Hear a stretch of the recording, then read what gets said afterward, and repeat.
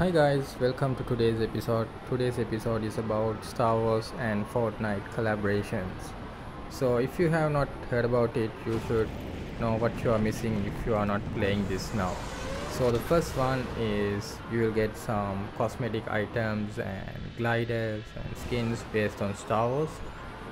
You can buy and some of them are free on Quest. And best thing is the Darth Vader is back with his troopers, so you can actually encounter him. You may have not seen him this powerful in other games, but here you can actually see him, you can fight him, you can get his saber, and you can even get the power of Sith and the Jedi.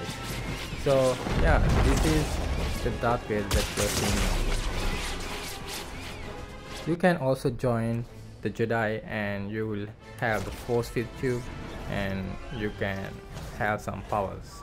So here what you will be seeing is I got the Force with me, so I can just slash them, I can use Force to push people, and also I have the DC-15 blaster from a trooper that I have got previously, which we can use. So yep. So this is when I join Jedi, I can actually use the Force to push. So here I am actually joining the Sith, and here I'll get the red color saber, and also the power differs here. You will see that you can actually, so with the saber you can actually run faster, you can double jump, and also you have a different power you will see shortly. So in this video you will see the power that I have, which is different from playing with Jedi, where in Jedi you push things up, but here you will see you will hurl rocks out of the ground and hitting them. So you'll see in a while.